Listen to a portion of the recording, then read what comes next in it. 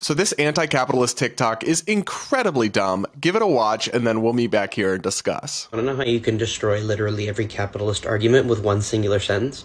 Yes, you do. You want to know. Ready? 1, 2, 3.